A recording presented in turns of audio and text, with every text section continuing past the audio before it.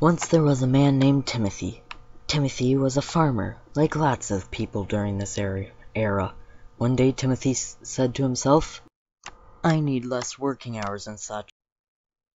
And so he went to see his local law person. You can tell it's the law person because the word law is on his face. Timothy came to this law person, and, in distress, Timothy had said, "Mr. Law Person, I need less working hours and such. I feel stressed working 12 hours a day." And the law person said,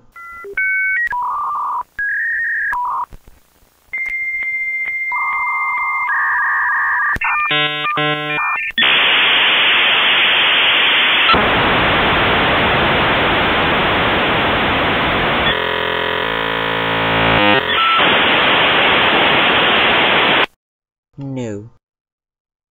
And so Timothy got real mad at the law person, and, out of anger, he told him, "One day I will start a whole new line of people, a whole group, and get my way." And so Timothy went to his friend Mike.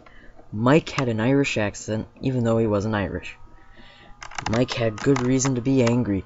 The immigrants had stolen his farm when he was a young kid.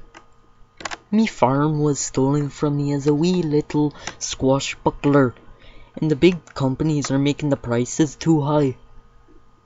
And so he formulated a group of more and more people called the Populists, and he came back to the law person. This time, with his group of people, Timothy had said to the law person, "Mr. Law Person, you need to give us less working hours and have the immigrants not take our land, and etc."